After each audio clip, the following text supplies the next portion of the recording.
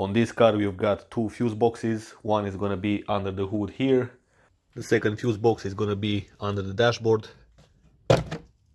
So let's start with the fuse box under the hood.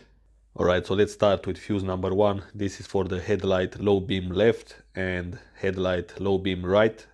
Fuse 3 high beam left. Fuse 4 high beam right. Fuse 5 the horn.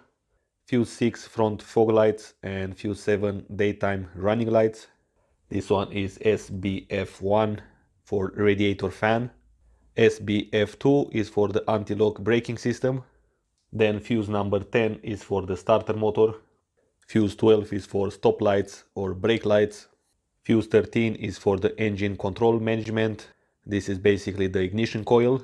Again, engine control management. This is responsible with some of the sensors on the engine.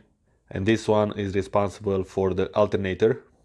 This is fuse 15. Fuse 16 is for the hazard warning lights. Fuse 17, if you have automatic transmission, you're gonna have a fuse here. Fuse 18 is for the air conditioning.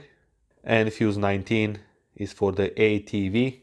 It's a part of the engine control management. This BF2 fuse is for the stereo system in the car. Fuse 20 is for the battery electric sensor. It measures the voltage of the battery. Fuse 21 is for the CVT oil pump. Basically, if you have automatic transmission. Fuse 22 is for the fuel pump.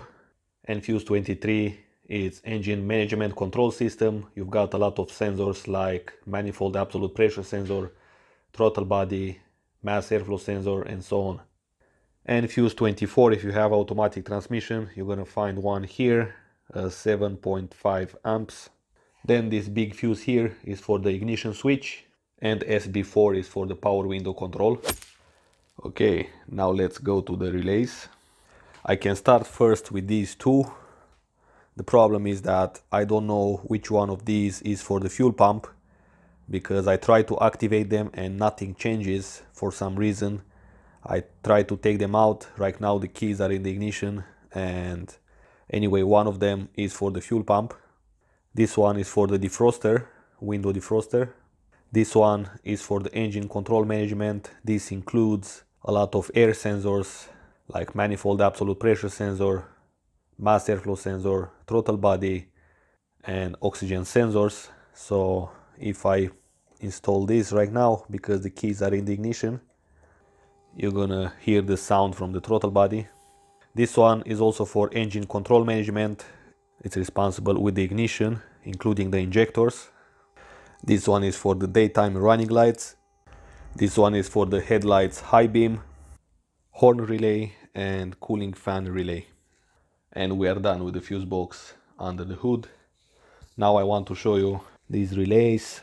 Okay, there is absolutely no diagram on them.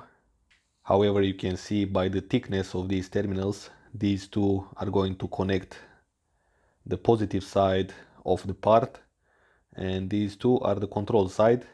Now let's say if you want to see a fuse, you've got this pick, which you can find it here.